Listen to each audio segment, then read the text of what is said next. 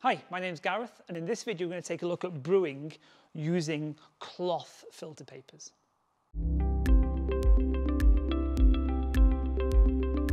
Prior to 1908, if you'd have been brewing coffee and want to filter the grounds away from the water, you'd have been using some form of linen to do that.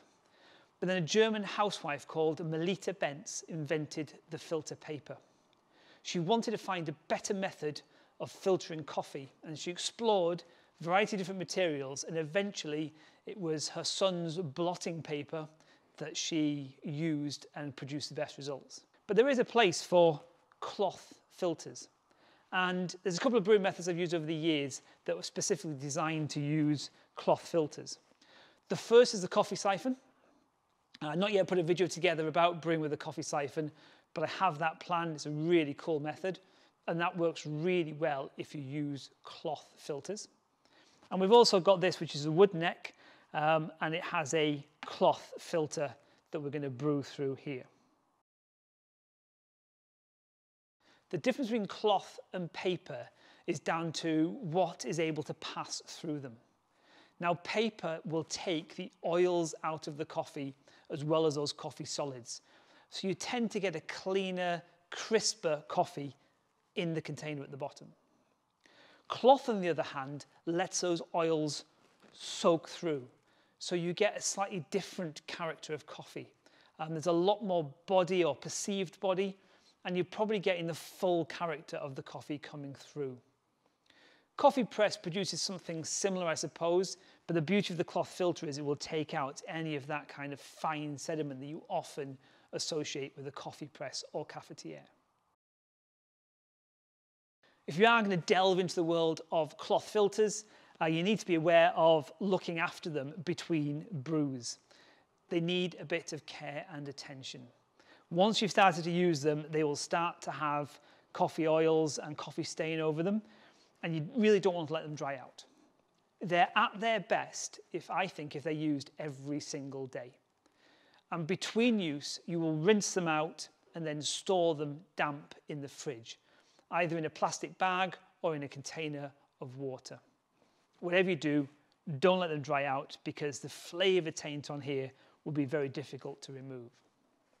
It's the kind of thing, if you're only going to use incidentally, becomes a bit of a pain, a bit annoying, but like I said, daily use kind of works really, really well. So before we delve into the brewing method itself, I'm going to go through what I've got on the bench here and what we're going to be using today. I've got my kettle set at 98 degrees. So I'm aiming for about 93, 94 degree temperature in here. So I've stacked it a little bit higher so that any cooling between hitting the coffee, hitting the paper, the cloth, and all the stirring is kind of catered for. I have my coffee. We're going for a Kenyan today. I've been brewing this coffee all week, and it's been producing a stunning coffee. Something about this particular choice of coffee that works really well with that body coming through into the cup. I've obviously got my Woodneck here with my filter ready to go, and I've got scales. I'm going to be working on scales throughout all of this. Finally, I need a spoon to do some stirring and a cup or a mug to enjoy my brew at the end. So first thing I want to do is I want to grind my coffee. I'm going to weigh out my dose. So I'm going to use these scales, tear them, and I'm going to use 19 grams of coffee today. So I've gone for 57 grams to every litre, and this uses about 1/3 of a litre. So a 19 gram dose seems to work really nicely. So I'll get these weighed out, and then it's on to the grinder to get grinding. Before I do, I'm just going to get my system warmed up, and I'm going to get some water into here. I want to get some warmth in here, so I'm going to rinse this filter and warm up the whole container below. While that's draining, I'm going to get my coffee ground, get this emptied, and then we can start brewing. So I'm going to put my grinds in here, and I'm going to tare my scales. I'm going to follow a typical filter method for this. So water being poured on the top is going to filter through just like a V60, just like a Chemex. The brew time for this, you've not got a lot of coffee in here, so I've been around about the 2.5, maybe to 3 minute range. It's been producing some great tasting coffee. Stopwatch you're going to need because we're going to time the brew. And I'm going to, I've got a built-in stopwatch here so I can get this going. And then I'm going to start with the bloom. So we're looking for about 30 to 40 grams of water in here. And then we're going to stir it thoroughly to make sure those grounds are saturated. Now I've produced a video on the coffee bloom and why we do this. And I've put a link up here. But it's really important to go through this, particularly if your coffee is really fresh. So I'm just going to let that stand for about 50 seconds, or up until about 50 seconds. So it took me about 20 seconds to do the pouring and the stirring, and then about the 50-second mark, I'm going to start the actual brew proper. And I'm going to, again, pour quite vigorously at the start to make sure everything's nicely saturated, and then I'm going to go in a circular motion as I go along. So let's get going. I'll always lap around the edges. I want the grounds to be in the water. I don't want them hanging around the edges, getting stuck upon the filter. So as I pour, I will always just lap the edges to make sure I'm washing those grounds down into the water.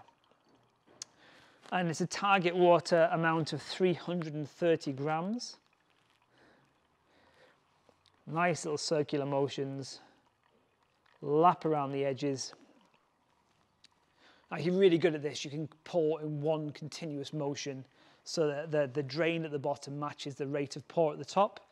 I'm a little bit too heavy-handed for that, just cannot do it at that pace.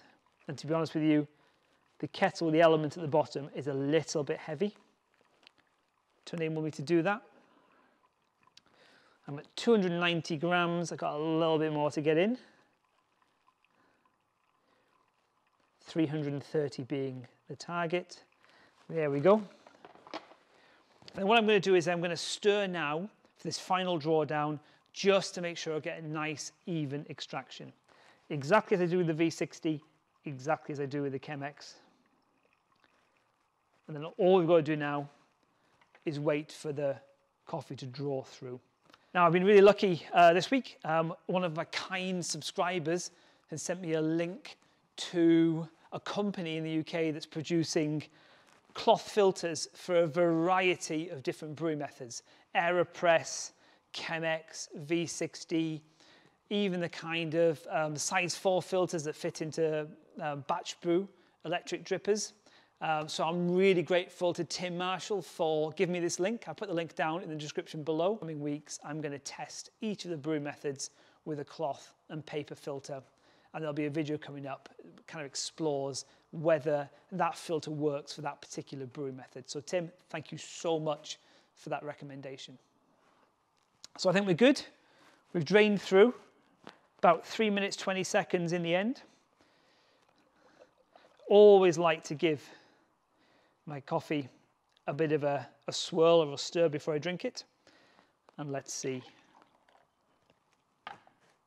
where we end up with. Now, the trouble with video is that, in all honesty, I wouldn't be drinking my coffee straight away.